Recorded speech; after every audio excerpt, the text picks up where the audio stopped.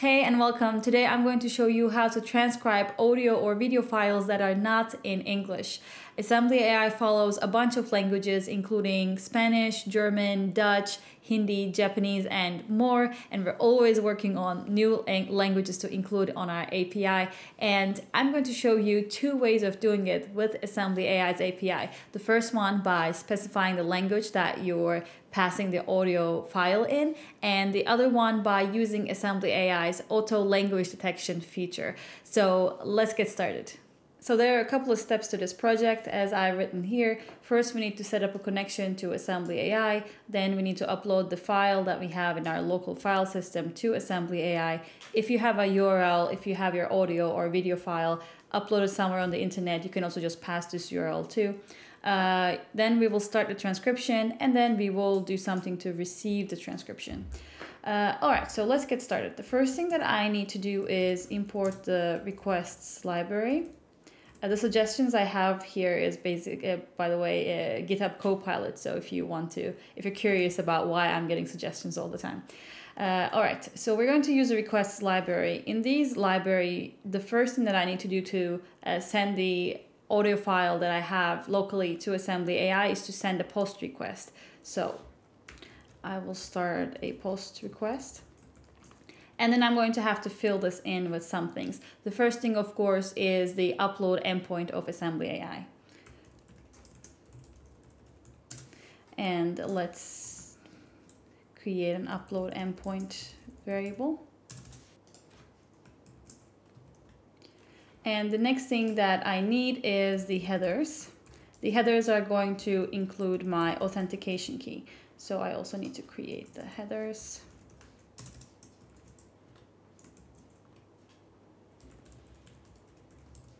If you do not yet have your Assembly AI API key, it's very easy to get. All you need to do is go to assemblyai.com, or you can use the link in the description below and create a free account by going through the Get Started button. And once you have your free account, you can go and click here to get your API key. And all you have to do here then for authorization, we just paste it here. And the last thing that I need in this post request is the data, of course. And this data, because we are reading it from our local system, we're going to need a read file function. This is a function that we use in some of our tutorials before too. It's basically you give it a certain chunk size, and it reads in chunks, reads this audio or video file in chunks so that it can be uploaded to Assembly AI's servers. Alright, so I also need to pass the file name to it. So what I want to do in this project is to get the file name from the command line arguments. So for that, I need to import system, and then I will get an argument list. The first argument I'm going to get will be the file name. And the second argument I'm going to get will be the language name. So which language we want to do the transcription in. Arg list 2. All right, once I get the file name, I can also pass it with the read file function. And by this way, we would be uploading our audio file to Assembly AI. So I will just copy and paste this code where it belongs. Let's see here, we set up a connection with Assembly AI. With the upload endpoint and headers, and here we upload the file to Assembly AI. The next thing that we want to do is to start the transcription. But to start the transcription, we need to get the URL of where this audio or video file has been uploaded to. So I will just save this as a response.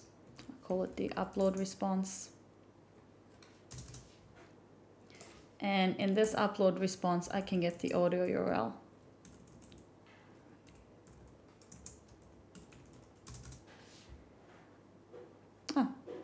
There you go. It already gives it to me. Upload response JSON URL. But I'm not sure if this was called URL or audio URL. So let's run this once and see what the upload response looks like so that I know I'm calling the correct part of the JSON response. Let's comment this out. So let's run this. All right. All I have to do now is to go into the transcription folder and then run my transcription script. I will pass the German audio to it for now. We will not get a transcription yet, but just to try it out. Yes, I get a response. My audio file has been uploaded and the field is upload URL. So that's good to know. It's not just URL, but it is upload URL. And this way I now have the audio URL of this file on Assembly AI servers. So now it's time to start a transcription. For that, I'm going to again send a request, again a post request, this time to Assembly AI's transcription endpoint. So I will note it down here again and point. And that will be the first thing that I'm going to pass to this post request. And then the next thing, again, going to be headers. And I will already have my headers here. And lastly, I need to pass some information under the variable JSON. So let's create that, my JSON information, JSON format that I'm passing. The first thing is the audio URL, of course,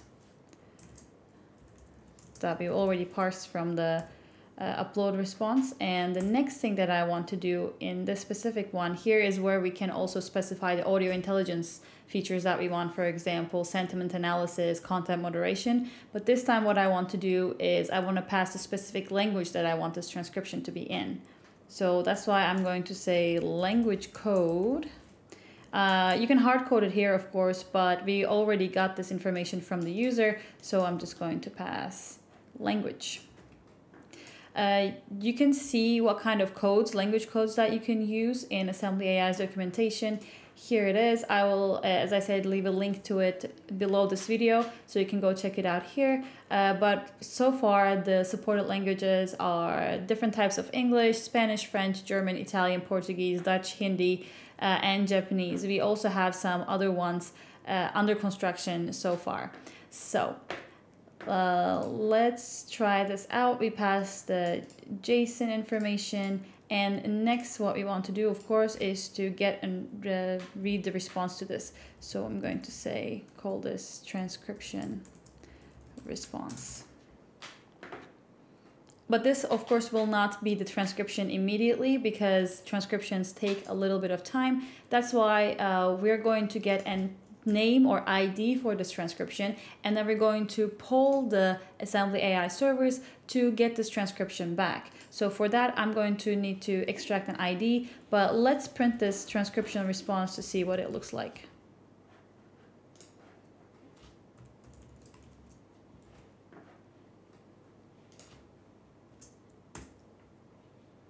All right, our transcription has been started. This is the response we got from the upload, and this is the response we got by starting the transcription. How we're going to find this transcription is through this ID. So I'm going to have to get that in my code. I will call this the transcript ID, and that would be transcription response.json. Not in there, but next to it. ID. I'm going to combine the transcription endpoint with this transcription ID in order to create a new poll endpoint, and that would be called the polling endpoint. This polling endpoint is going to be the place where I'm going to ask to see if my transcription has been done, and that's going to happen under the received transcription section. What we're going to do is basically keep polling Assembly AI to see if the transcription is done until it is done. One thing that I want to fix here before we move on, of course, is that we need a little slash here. All right, so in here, what I'm going to do is, again, send the request. But this time a GET request, because I'm not sending anything, I'm only asking for information. I'm going to send this request to the polling endpoint, and I'm going to have to include my headers again. We're going to get a response from this request, of course, and inside this response, we're going to have something called the status. This status is either going to be submitted, processing, or completed. If it errors out, of course, it could also be error. But basically what we're going to wait is completed. So I will call this the status, And if status is completed, we're going to take the transcription and write it in a file. And if it's not failed, good guess, GitHub Copilot. If it's error, then we can print the transcription has errored out and then break this loop.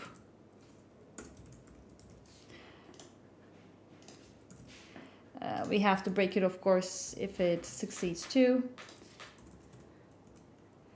But if anything else happens, if it did not error out or if it did not complete, I can just print what the status is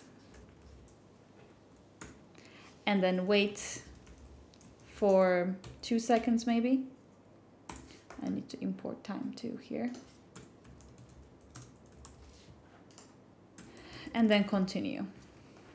All right, so let's see what we're going to do once it is completed. What I want to do is basically save the transcription in a file. Let's see if Copilot can come up with what to do here. Yes, this sounds good.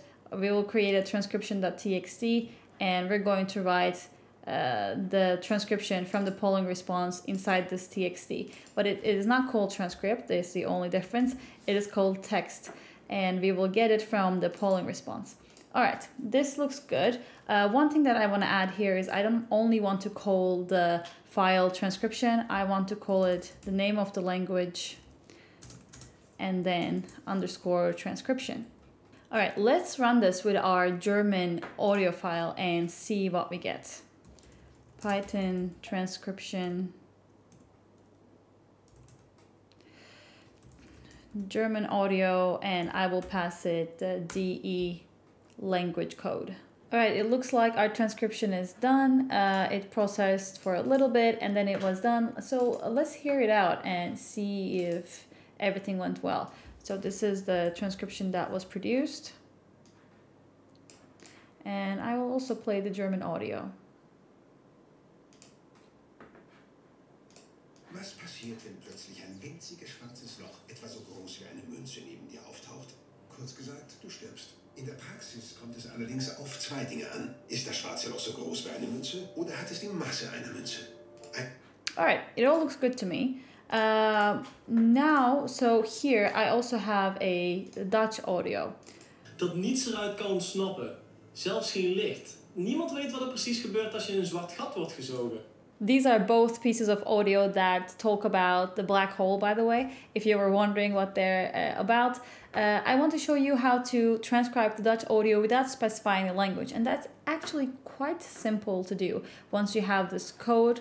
What we need to do here is the language code. So we were specifying the language code here, right? Instead, what we're going to say is language underscore detection. And we're going to set this to true. So the language we're going to get from the command line arguments is only going to help us create, where is it?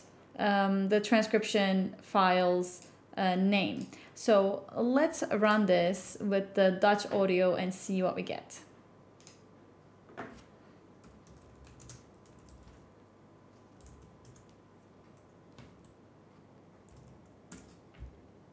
And now the transcription is done. Let's see if it worked or not. Here we have the NL transcription text. I will make it a bit bigger so that we can see it. And I will also start playing the Dutch audio.